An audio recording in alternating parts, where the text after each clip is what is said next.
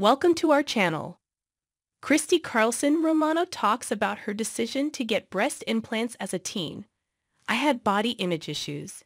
The Even Stevens actress reflected on the body image issues she faced after filming Cadet Kelly in 2002 and said that her mom supported her decision.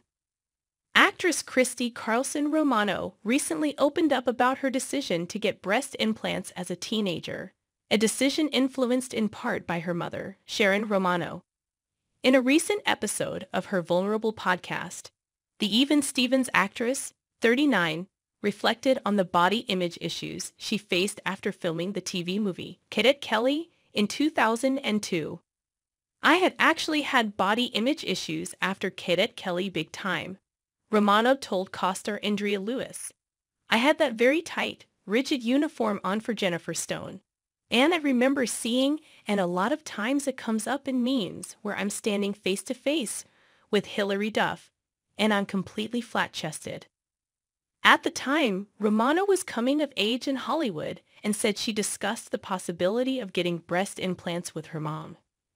My mom, she was like, "Christy, if you want to get breast implants, I just want to let you know that's an option," she said. What I will say is I did decide to go through with that. Romano also highlighted the generational differences, expressing love for her mother and calling it a stage momming moment.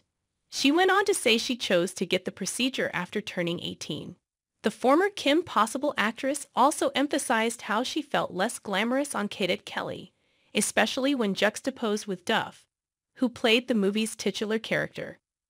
Recalling how she looked completely flat-chested while standing next to her co-star, she added that the character made her feel extremely ugly. On the podcast, Lewis shared her contrasting experiences. "I was the polar opposite. I have big boobs. I've always had big boobs. I had big boobs even then, and my little uniform made me look flat-chested," she said.